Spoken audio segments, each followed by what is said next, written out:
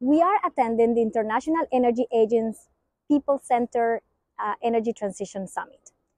And we are here because we want to express how important it is to take an inclusive approach to energy transition planning and policies. The energy transition that we need to promote in order to fight climate change can also reinforce these inequalities, especially in energy and mining producing countries. But it doesn't need to be like that.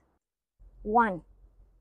government, companies, and the international community need to ensure that those who are going to be affected by this transition are compensated, that these countries and regions that are going to be impacted by fossil fuel phase out have the possibility to look for a diversified economy, a new alternative for women, youth, and communities,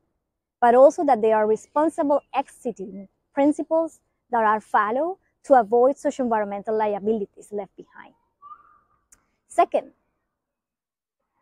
government, companies, and the international community should also make sure that benefits are going to be shared, that different people is able to access to jobs, to new technologies, and to the opportunities that this energy transition will bring. And finally, and very important, and that's our main message in this space here, we need to make sure that